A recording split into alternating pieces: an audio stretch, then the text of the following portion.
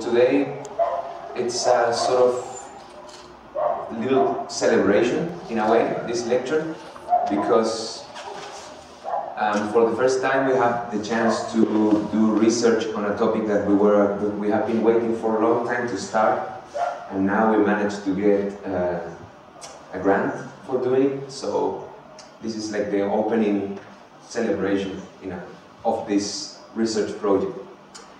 The title of the project is Chemical Organization Theory and its application to the complexity stability problem.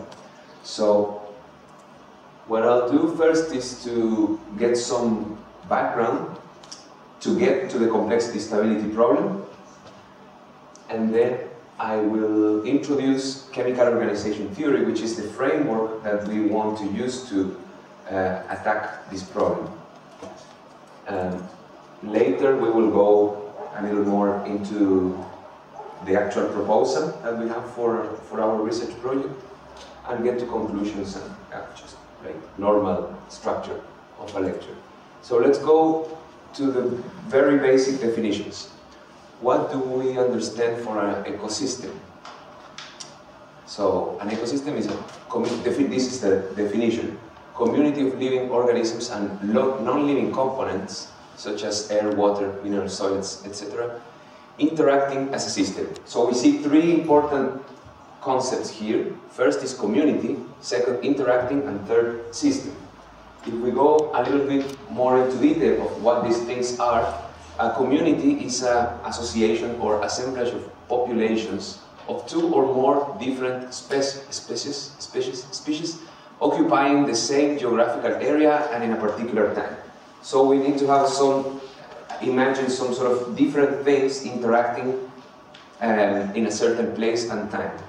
So this is about local. Things occur local, but different things interact in a local way. And then by interaction, we have this definition in ecology, effect that organisms have on one another. So we have different organisms in the same place, doing things to one another, interacting. And then system, remember we are defining what an ecosystem is, so we need the word system. A system is a set of interacting entities forming a complex whole.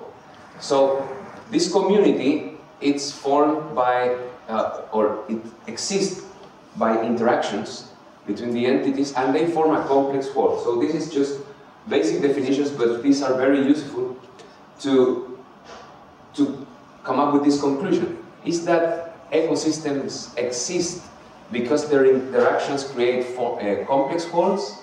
So this is just like one direct question you can ask from the very definitions of the elements that play a role in what an ecosystem is. So by complex, I put this image to explain, because normally when we learn for the first time what an ecosystem is, we get this view, hierarchical view, that pyramid, a food pyramid or trophic chain, that the eagle eats the mice eats the plant, and so on. We go by levels and we identify a sort of hierarchy, and we think of ecosystems as hierarchical. But later, if you think a little bit more, we find that this structure is not representative of what really happens in an ecosystem. So we have, this is the typical example of a food web where things are way more interrelated, and it's not so easy to define levels. So it's not that one thing eats the other, because you can have one species that eats something that is 2 levels below and 1 level below at the same time, so there is no such a thing as a hierarchy. And we have this image which shows like the classical example of a food web to explain the complex interactions or the interwoven interactions at the food trophic level. So we are just thinking here about who eats who. We are not thinking about other types of interactions that occur in an ecosystem. But just by looking at the trophic layer of an ecosystem, we already see the complexity. So we're going to advance more into on this later. Okay, so now we go to the complexity stability debate. First of all, ecological systems are faced with species extinctions and invasions. So this is something that is becoming, or it's very important at the moment to understand how ecosystems vary with these changes. So if one species is extinct, is the entire ecosystem going to collapse, or is it going to resist, or is it going to adapt? So these are the types of questions behind the current context of global warming and so on. So in theoretical ecology, people ask whether or not is the complexity of the ecosystem the feature that brings stability to it. So we need to, the question is whether ecosystems are stable because of their complexity, and what is going to happen with an ecosystem if we change its complexity. And this question is known as the complexity stability problem or complexity stability debate. Now, to understand better what do we mean by stability and what do we mean by complexity, we have measures of it, because this is a scientific question, so the concepts involved are measurable. So by stability, we have some indicators of stability, which is, okay, so these are mixed. So by complexity, by complexity, we have a list of features like diversity, richness, connectivity, and etc. And by stability, we have resilience, resistance, robustness, adaptivity, and there's a long list for each of them. And at the moment, we have here definitions that make sense if we think, okay, diversity in an ecosystem, of course, it can be the number of species. But we can also have diversity of interactions. Or by resilience. We know that resilience is somehow a measure of how do you respond after a certain perturbation in the system occurs. But what do we exactly mean by number of species? Is number of species I interact with, number of species that we have in the entire ecosystem, or the average number of interactions in. So there are different measures or different ways to measure all these concepts that make sense in a natural language sense, make a lot of sense, but not necessarily have a proper analytic definition. That is what we need in theoretical ecology. So what happened with this debate? I will tell the story very short. This is a sentence from a summary of this debate that started in the late 50s, I will say 60s, and it lasts for many decades. And one of the best summaries, done in 1994, says, early studies suggested that simple ecosystems were less stable than complex ones, but later studies came to the opposite conclusion. So people thought before that, in the beginning, that complexity brings stability to the ecosystem, but then other people discovered that actually random networks seem to be more stable than non-random networks, and then the debate began. And some people have supported one view, other people have supported the other view, and this has become a debate in the literature, but at the moment remains unsolved. So now we will go briefly to cover how people think of this problem. How do they study? What method they use to think of this? Because this is the bottom line of the lecture, is to present a different way to think of this problem, not just to discuss it, just to think it differently. Okay, so the first method is, I put the word equations here because I don't want to, it's not going to be a technical lecture, so I just say equations. Okay, of course these are, most of you know that these are differential equations, but for someone who doesn't know what a differential equation is, just an equation, just some mathematical formula. Okay, so this is the typical Lotka-Volterra equation that represents a predator-prey system. So we have two species here, the fox and the rabbit, and we can see the population of the fox and the rabbit in time described by this equation, and this equation is meant to represent how they interact. as populations, how the population of rabbits interact with the population of foxes. So the problem of this method, so we're going to go really quick on these methods.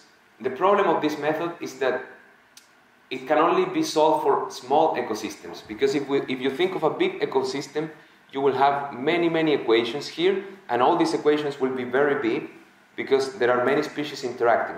So what happens for some people who know about complexity a little bit, you will have a system of highly coupled and nonlinear equations which do not have analytic solution. So then all the gain of this, you can plot the equation, you can make a numerical method, analyze it, build these curves, but then you change one parameter slightly and you don't know what's going to happen. So it's not a good method for understanding broadly what happens with an ecosystem. It's illustrative for small ecosystems, but for large ecosystems it doesn't really work as a methodology to understand the complexity stability problem. So next, another method is to use network models. So in a network model, you can provide an analytic description of the interaction by means of a link. So you connect with a link everything that interacts. So every couple of things that interact, you make a link. And the arrow in this case means is eaten by, in this example. So sun energy is eaten by the plant, and then the grasshopper eats the plant, and then you can continue checking this it's eaten by relationship, and you can build a network that represents, at least in this case, the trophic interactions between species in an ecosystem.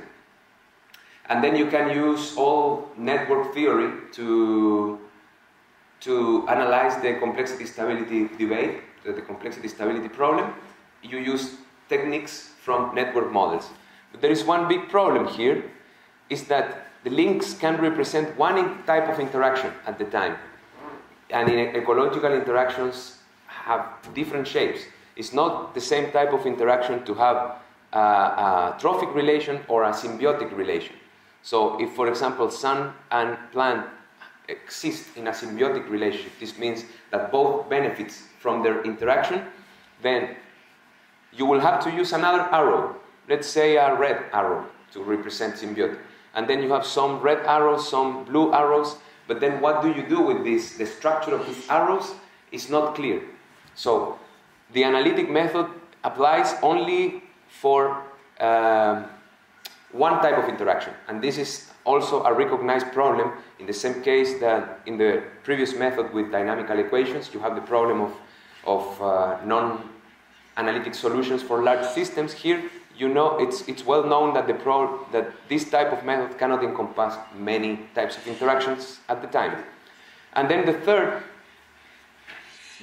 method, most popular method, is the agent-based model, which it's a sort of you create a universe with the aid of computers. You can create an ecological universe, and you define species that exist in this universe. You define rules of behavior, you define an environment as it is shown here, and then you let the system evolve according to the rules of action of the agents. And this can also, you can incorporate different types of interactions, different types of entities, and by just setting the right rules, you will have the evolution of the system, because the computer computes it for you. So this is really good for making simulations and understanding certain behaviors, but lacks of analytic methods of study, because for each rule you have to set a parameter. This is also a little technical, but in the end you have let's say a large list of parameters to tune, and in order to know what happened if you change one parameter, one condition of the system, you have to run another simulation or many simulations to see statistically what happens if your model is probabilistic and so on. So it's good for making cases for explanatory purposes, but it's not really good to understand deeply what will happen in a large ecosystem with many interactions. It doesn't have any analytic way to analyze it. So what have happened in the last years, and I'm speaking by last years, like last year, so 2015, 2016, scholars have concluded that this problem has been misunderstood.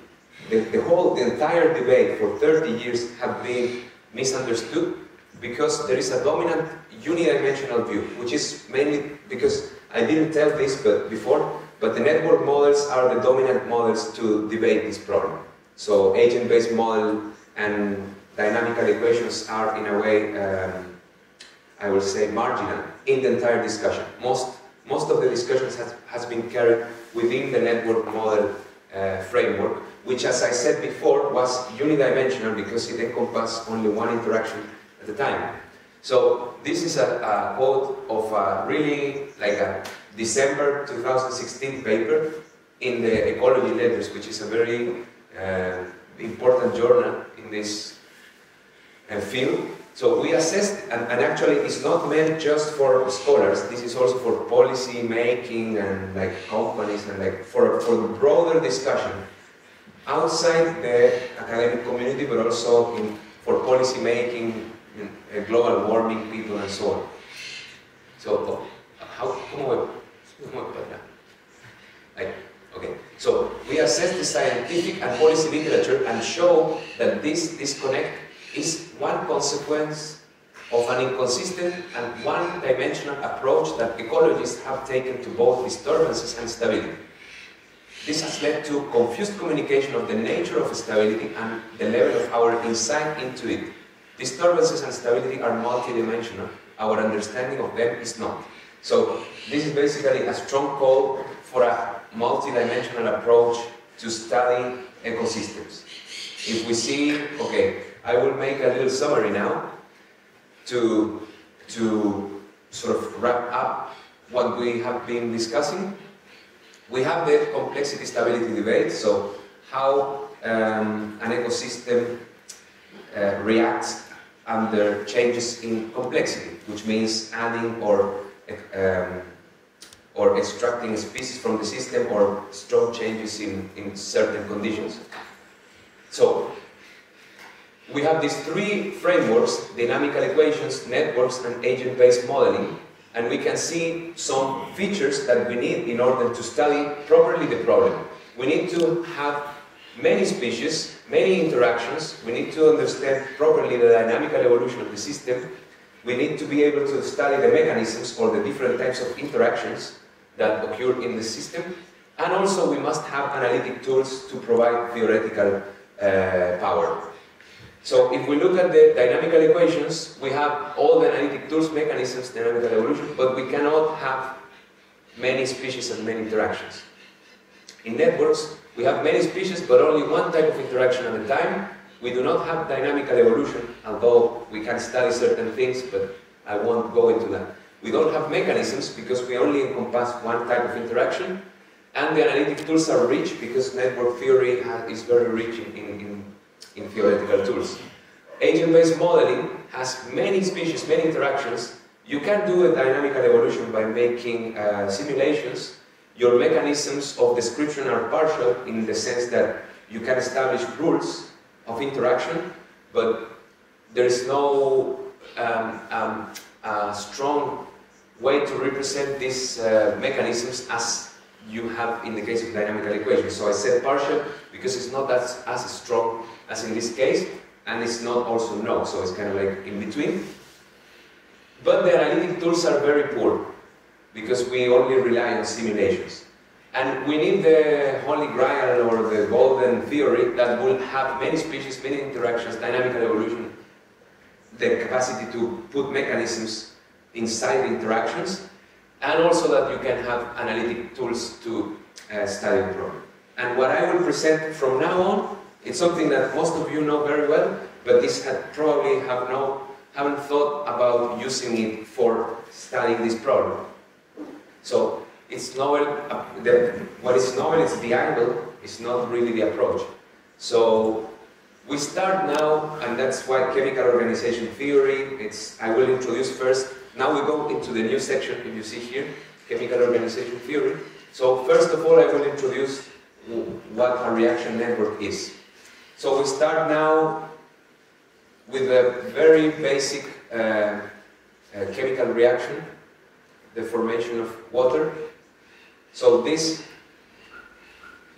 reaction represents the formation of water. Explain more like notationally or algebraically. This is more graphically.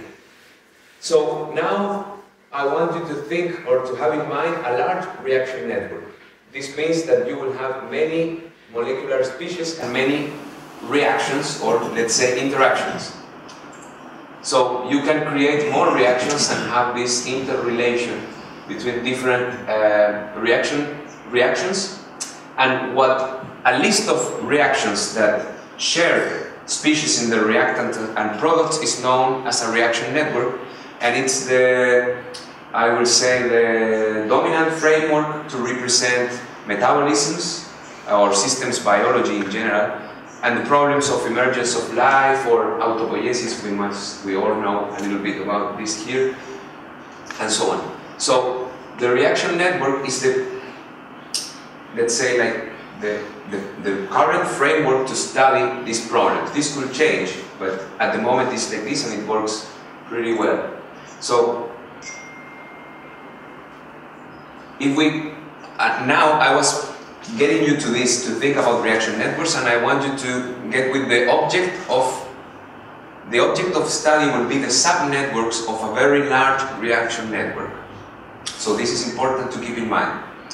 The object of study are the subnetworks of a large reaction network, and the goal is studying the relation between structure and dynamical stability of these subnetworks of a very large reaction network. Okay? So this is the object of study and the goal of this. So now a little bit of more concrete definitions. A reaction network is composed by a set of species and a set of reactions, so N species and K reactions in general. So this can be very large, and that's the idea in metabolisms or in the type of systems that for those that the theory is meant to be used for, these numbers are large, the order of hundreds or thousands.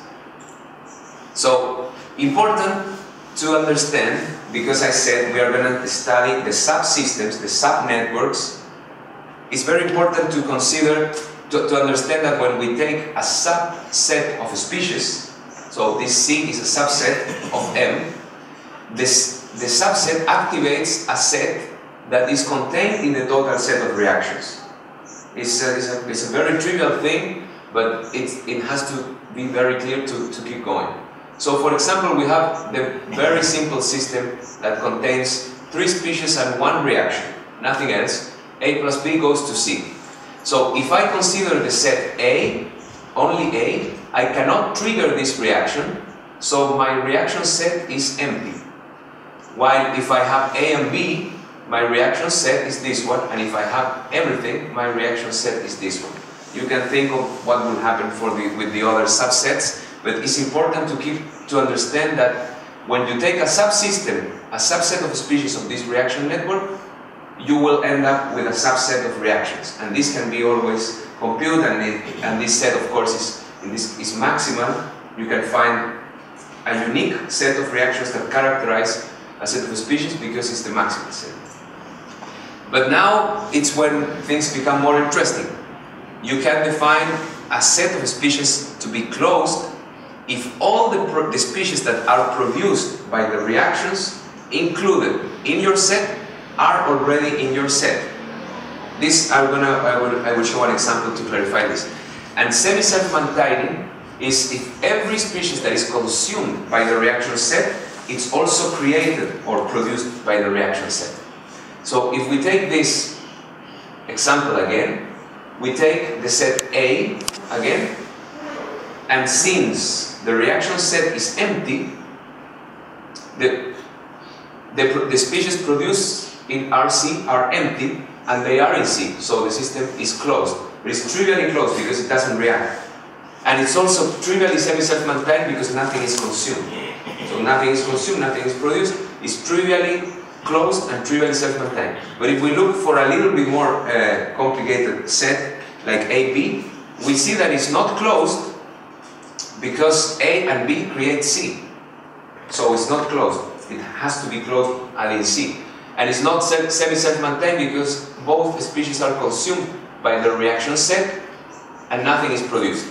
And then if we take C, the case ABC, we have that the set is closed, but it's not semi-self-maintained. So these properties seem to very simple, but are not, one doesn't imply the other, none of them implies the other, and they are not as trivial as one would think in principle. So you take a large reaction network, just to calculate the set of closed sets, so all the closed sets of a reaction network, will tell you immediately what are the subsystems that can react within themselves and do not produce new sets, do not produce new things. So this shows you a little bit, you can think already in a closed ecosystem, an ecosystem that doesn't produce things that are not used inside. And then semi-self-maintaining is a sort of structural property for being self-sustainable, because you need to produce all what you consume, but it's at a very simple level. Okay, so these are the structural properties. I want to say something really quick, that reaction networks can be represented at different layers. This is the simplest layer possible. We do not have quantities, it's just what produces what. But now we will go to the next level and introduce the notion of a process. So a process is a specification of how the reactions will occur within a certain time interval. So we will say, now we have this reaction network with this process occurring in it, which means these reactions happening in it. So to make it very simple, again, well, I will show an example, but it's important again to conceptualize this. A process implies a collective transformation of species within the network. The reactions occur in the whole network, and before the process you have one state or at certain amounts or concentrations of species in one side, and after the process occurs, you have another thing. So the process in itself defines a collective transformation of species within the network. And so we will get back to, well, a new example, a little bit more complicated to have non-trivial quantities involved. And we have these three reactions, ABC again, but these three reactions, A plus B goes to 2C, B plus C goes to 2A, A plus C goes to 2B. So the process, in this case, will be represented as a sequence of reactions. There are many ways to represent a process, but we will define it as a sequence of reactions in this case, because it's the simplest way, just to don't get too complicated. So the process R1 consumes one species of type A, one species of type B, and consumes 0 species of type C, because R1 is just applying this reaction, and produces 0A, 0B, and 2C. So we can notate this with vectors. You can already start understand that there is some linear algebra involved here, but we won't get to that. Just we'll show this example.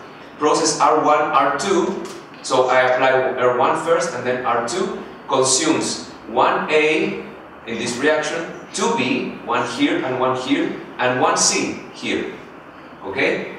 And produces 2A and 2C, 2A and 2C, no B.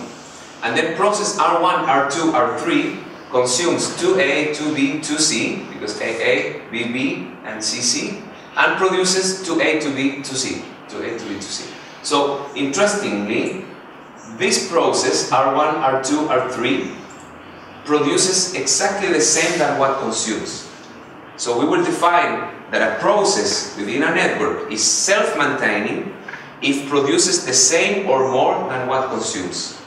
If we think before, semi-self-maintaining was something that all what is consumed can be produced.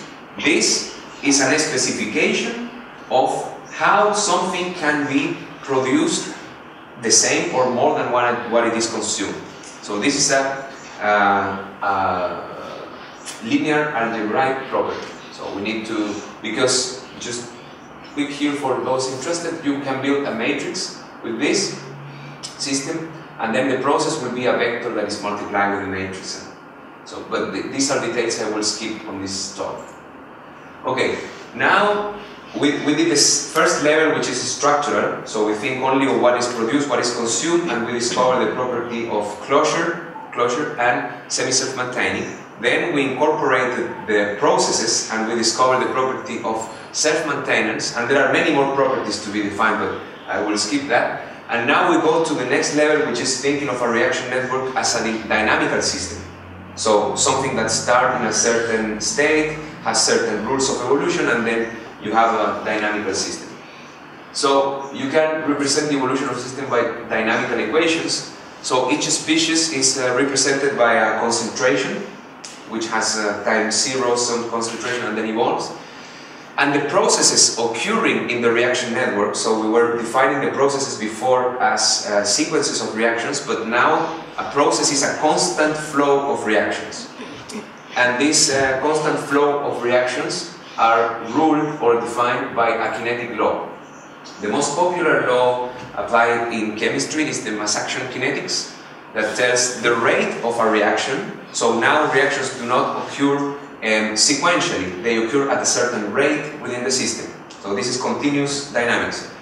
So the rate of a reaction is directly proportional to the product of the concentrations of the reactants. It's a very simple way to state it. And I will just build the equation of the previous system. I will not explain here how to do it. It's very simple, but it's not worth doing it now.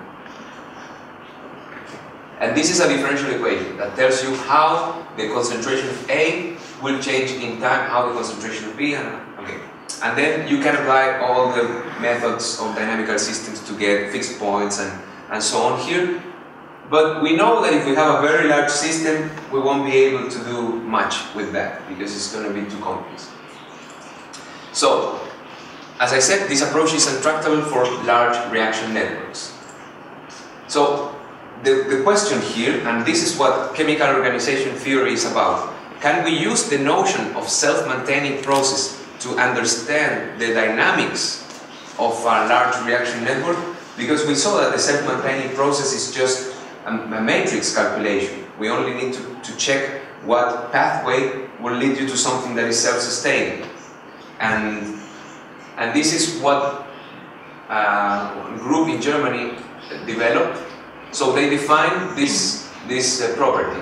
An organization is a set of species that is closed and has self-maintaining processes. So you have a large reaction network and you identify a subnetwork that is first closed and second that you can find self-maintaining processes within it.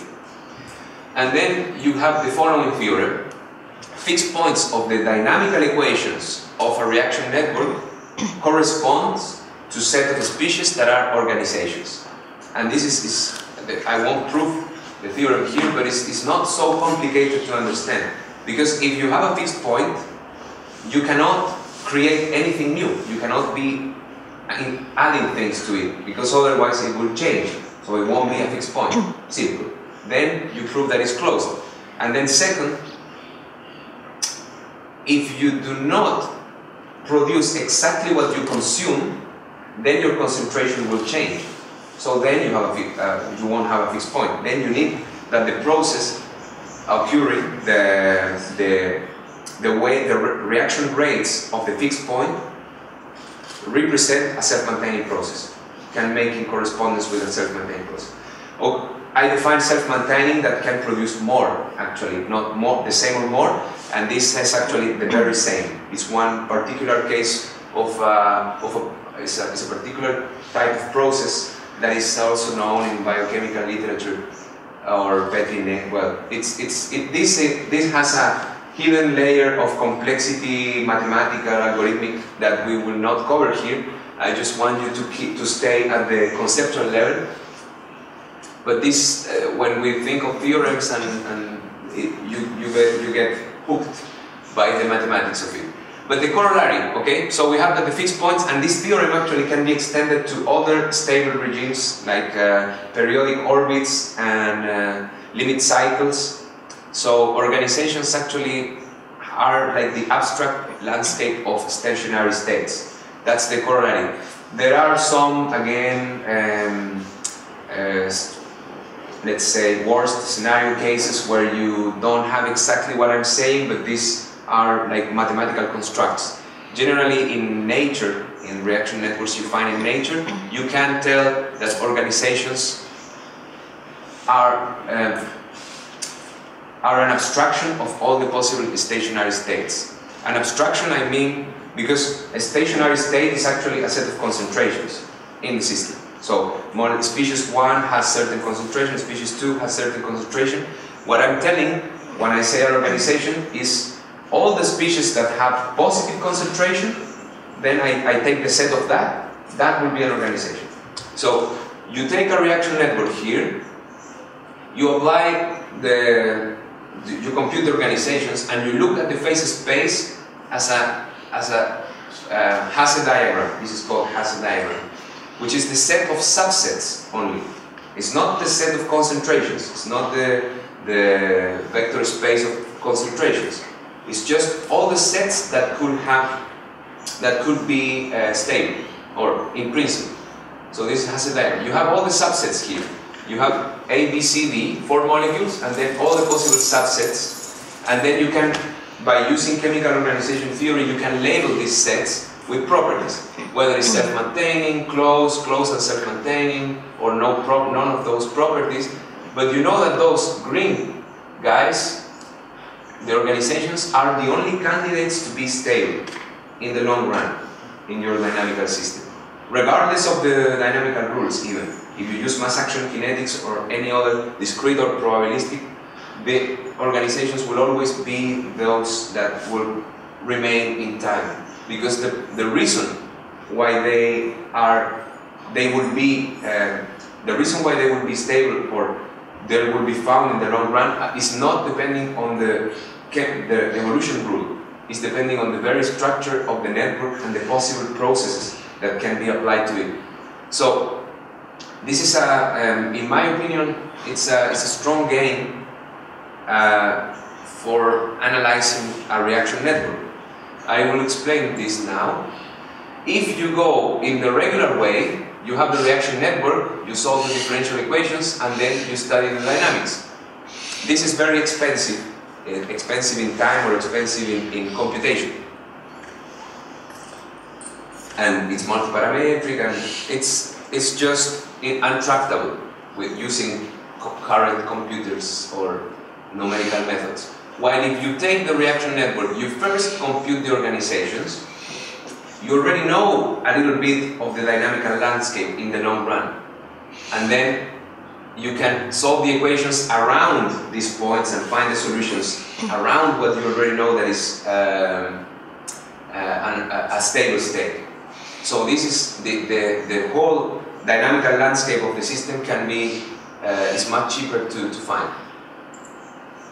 So, but now, okay, so this is the gain, the theoretical gain of the theory, but important is this from a modelistic point of view, so from the point of view of someone who is making models.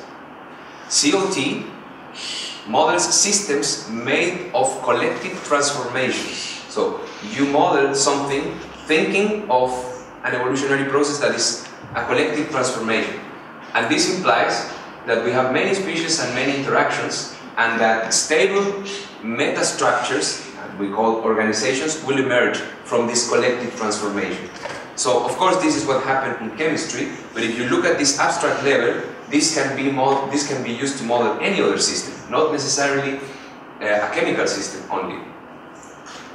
So, now I ask, is COT the model, the framework that we were looking for? Just summarizing. I said, do we have the chance to model many species? Yes. Many interactions? Yes. Do we have dynamical evolution? Yes. Can we model mechanisms? We can make many reactions to establish mechanisms, so yes. And are the analytic tools rich? Yes. So this is somehow the model that we were looking for. We covered the other models and we find that they all have some sort of problem, while these seem to point positively to all the aspects we were requiring before. So, of course, the the proposal is to apply this beyond biochemistry. So go, not just think of species are biochemical molecules, but now we can think of using this for modeling other systems. And this will be very nice to explain, but for time reasons I won't cover all the cases. But the first is political system. So this was done by the same group in Germany who developed this theory in Jena. They got inspired by Luhmann's theory of social systems, which states that a social system it's an autopoietic process of communication. So then species do not represent anymore molecules but communications, and then communications co-occur and interact and create new communications, forming an autopoietic process. And this was the proposal and was applied for a toy model of the political system where you can find how basic structures of power emerge. Like the first organization, because remember you have the Hasse diagram, and the first place you see something like a monarchy. And then if you let other new communications to interact, you have something like a democracy or something like that. And it was interesting that public force was part of all the organizations in this. Without public force, in this model you don't have a political system. That was a very interesting result. Then, again, an economical system. Exchange and trade in the global economy can be seen as a large reaction network among goods and money. So, an organizations will play the role of stable economies, not necessarily self-sustaining, because they could depend on some resource, but still stable. They can maintain themselves, and actually you can make a model of this and track how dependent you are on a certain good, like plastic or oil or something like gas. You can see because these things are just extracted and then used to push the production and then the economy. So this type of modeling could also bring a nice view to these things that we all see, but we don't have actual models to represent. And the last one is the decision system, which we did with Pablo Raceto and others, actually some people in Jena as well. So the influence of agents' decisions on each other forms a reaction network where organizations play the role of stable coexistences of strategies. So I will explain this because it sounds a little bit complicated, but it's not. So we will briefly review this last case just to explain, because what I'm bringing here is a case where reaction networks and chemical organization theory have been applied to model something that has no relation with biochemistry. So this is the prisoner's dilemma, a classical problem in economics theory and also in interaction theory in general, theory of how species interact, intelligent species, the rationality debate. This has permeated many areas of research. And it's about deciding your action when you know what happened if you choose something and another person chooses something. So you might choose something to be very cooperative, but if the other person is not cooperative with your decision, then you will go very bad and the other person will go very well. You know that if you go bad with the other person, you will go safe in a certain way, but you know that if both cooperate, both will go better, but you don't know if the other is going to cooperate or not. So that's the basic setting, and it's used to study the emergence of cooperation. This is a much better case, because if each hunter goes to get its own rabbit, they will just get rabbits, while if they work together, they can get a bigger animal. But how did they realize about this? How the cooperation emerged? Because it is more complicated. If you go to hunt this, and the other guy tells you, yeah, I'm going to go to hunt that as well, but then all of a sudden he turns and takes the rabbit and lets you alone with this, you will invest your time and energy into getting a big animal and you will not get it. While if you would have gone in the first place for your own rabbit, you will never have had the trouble. So the cooperation already exists in nature, but under this view of selfish actions, you go safe being selfish, why then cooperation emerge? If going selfish is always safe. That's basically the one way of explaining it. Okay, so prisoner's dilemma connects to the emergence of cooperation, and how has this been studied? Generally using agent-based models. This became the dominant framework to study this problem in something that is called evolutionary game theory, which again, I will have to give some background to explain that, and I won't. So what I will explain is just whether you can model an evolutionary game theoretical setting using a reaction network. And the answer is positive, and this is the paper where we did it, Reaction Networks and Evolutionary Game Theory, in 2014. This is the outcome of my first interaction with IFICC, so it's really beautiful to be presenting this one more time here. So, in the case of evolutionary game theory, you have agents and you have a payoff matrix that tells you cooperation and defection. So these are the two possible attitudes. It tells you how good will you go depending on what you do and the other does. Okay? So this is the current setting in agent-based modeling to study the evolutionary game theory, but then what we did was to lift the model, and instead of thinking of agents interacting, we thought of decisions interacting, following a little bit what Dietrich did for social systems with Luhmann. So now we have decision species, we think of a vessel of decisions, and we lift from the actual physical shape of the agents, or physical location. And then we have that the decision species interact and create payoff species, which define the fitness of the decision. And then we can build a reaction network that is built directly from the payoff matrix and set up certain kinetic constants. In this case, we can also build the differential equations that define the system and so on. And we did this little analysis to re-explain the evolution of cooperation, but in this new setting. We actually recovered all the results that were developed from the theory, and they were very popular results in their time, and we reproduced all these results but using a completely different framework. So here is how the cooperation, this is what explains why cooperation is, what explains the paradox.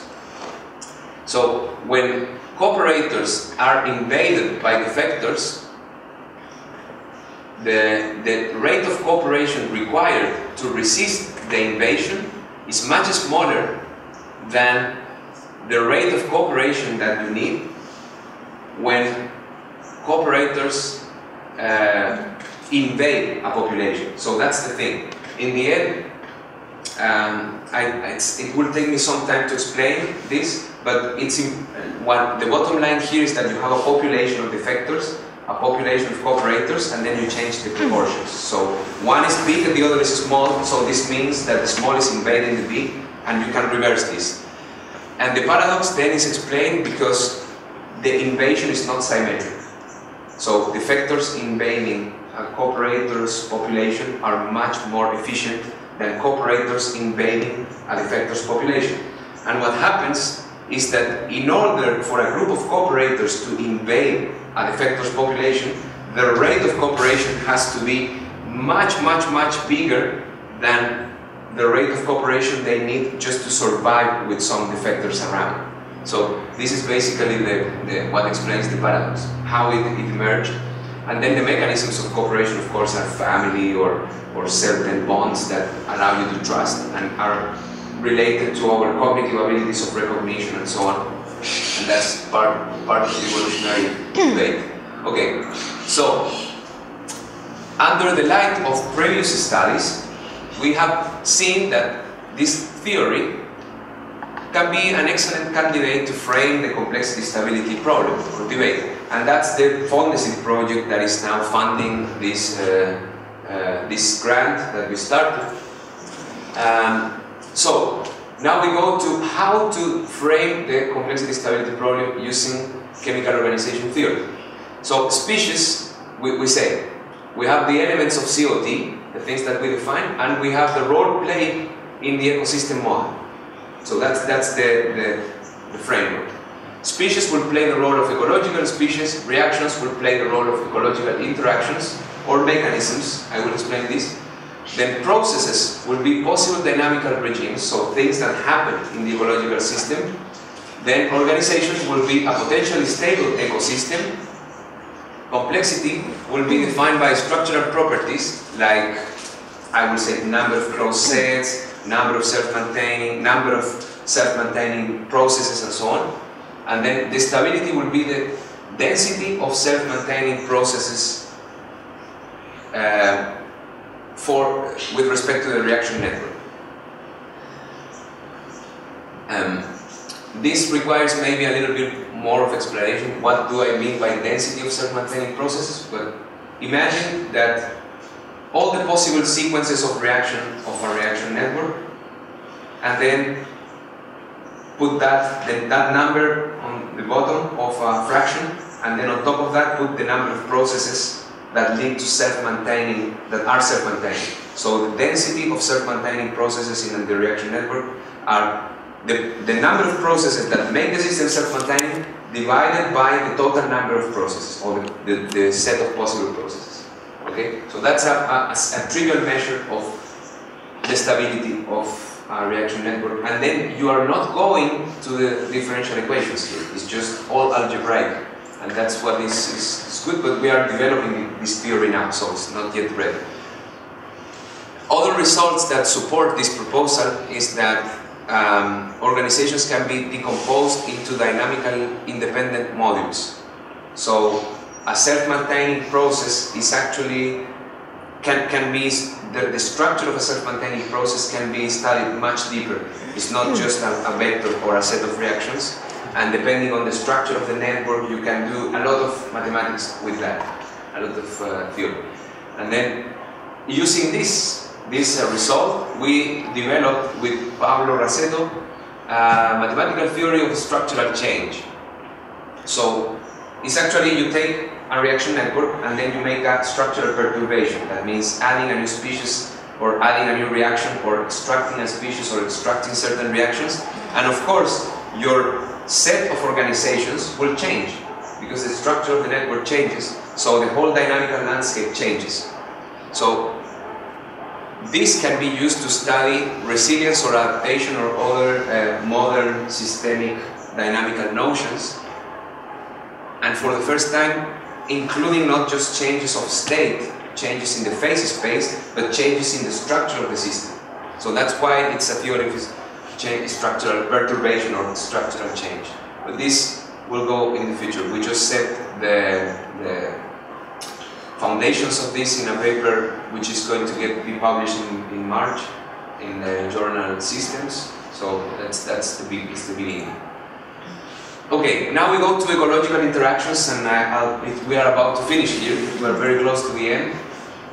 So just a very simple model of ecological interactions, just to show that all the ecological interactions can be modeled, because before we have only arrows, or we have very complex equations, or rules in an agent-based model system. Now we have actually a definition, a very simple model of an ecological interaction. So that's the interesting thing, that we now make models of ecological interactions. We don't keep them, we don't assume them given. We construct them by creating reactions and processes. I will go more in detail into this later. So, depredation, prey plus predator to predator. That's a very simple model of what depredation is. And then parasitism, host plus hosted to hosted. So, the hosted is eating the host. And then you can go and so on with the other ecological interactions, but this is of course a very toy model of an ecological interaction. It's too trivial, it won't convince anybody, but it's just to show that the processes can be made, you can make sense of them by creating simple reactions. But the formalism, of course, allows for much more complex representations of these interactions. And I will present a couple of examples, like toy examples, to illustrate the idea. Because that's actually the last part of the project will be to create these ecological networks. And for this, I need to work with ecologists because I don't come from a strong ecological background. So the food web, as I said before, was one of the dominant frameworks of studying the complex stability debate.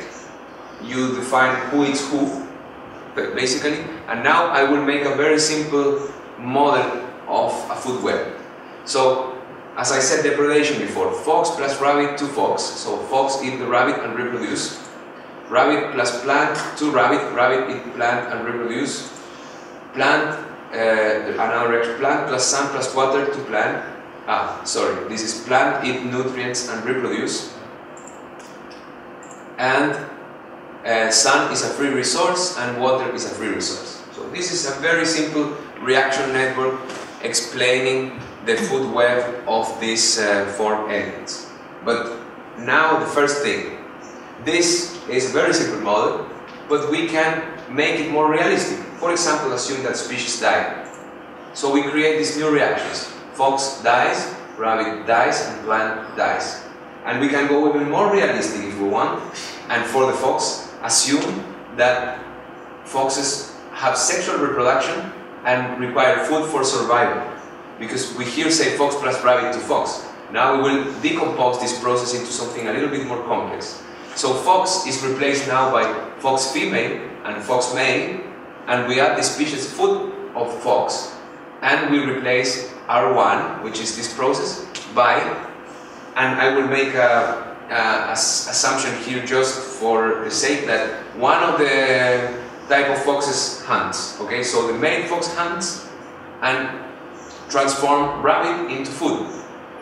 And then I will make another assumption here, saying that a female fox plus male fox plus food makes them to reproduce, and they always have one female and one male. So this is just for simplifying. All this can be changed, but what I want to get here, where I want to get, is to show that you start with a narrative, with a certain narrative of what happens in the ecosystem, and then you create a reaction network that represents this narrative. And you can deepen this narrative all as much as you want by introducing new species and new reactions. So that's the first example. And the second example is the mutualism. So, because I was elaborating on food webs before, but there is so many research in food webs that you say, why do I want another formalism to study food webs if networks are already so good? Because you can also introduce mutualist relations. And one of the most popular is the mycorrhizae plants. And this is a simple explanation of what happens here. One of the foundational papers on this. So, mycorrhizae X, we will call it X, feeds from the roots YR of the plant Y and contributes to the production of mycelium XR, which in turns increments the absorption capacities of Y. So, if you read this with care, you will understand that they live, Y and X live in a mutualistic relation by the elements XR and YR. So, because the mycelium of the mycorrhizae increments the absorption capacities, so then it can grow further, it can grow more roots, and this feeds the mycorrhizae, so they live in a symbiotic relationship. You can put one arrow using a network model, but we create the process with 4 reactions. So we set up the mutualistic relation by making 4 reactions, which is exactly reproducing this narrative here. So plant grow roots by having mycelium, plant plus mycelium grow roots. Then roots foster the growth of mycorrhizae, so X plus Y are 2X. Then mycorrhizae produces mycelium, and then mycelium fosters the growth of plants. So this symbiotic relationship is represented by a little reaction network. And this is the gain of applying reaction networks and then COT.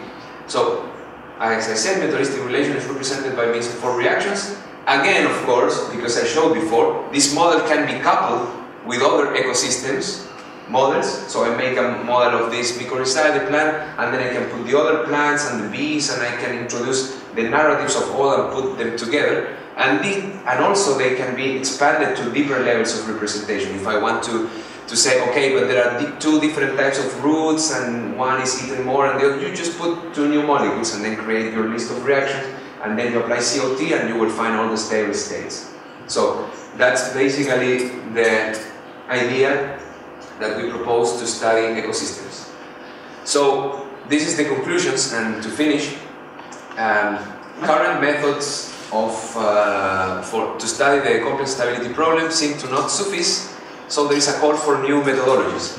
We have now introduced the reaction networks and COT as a potential candidate to meet the challenge, because it's a mechanistic model. The interactions can be built at deep levels of representation as much as you want. It allows for multiple entities and interactions, and is mathematically suited to compute the stable regimes and study at a tractable way, in a tractable level, with only linear algebra. Okay. But it's important to go, and this is the reflection, that the reaction network represents a narrative of an ecosystem. So the narrative can be built with a reaction network and analyzed with COT. Then the narratives can be modified and extended, and also multiple narratives can be integrated in a single model. So this is the idea that I have, to invite ecologists and people who have spent more time than me on this to reflect and see whether we can create a sort of framework or methodology to incorporate different ecosystems and put them in a large single model, because we already have the mathematical framework to study that. So that's the final idea, to invite and reflect and collaborate in this new way of modeling, or new modeling paradigm for ecosystems. And thank you. I put this last picture, which is the Autopoiesis Symposium, where for the first time we discuss these ideas in public. So thank you.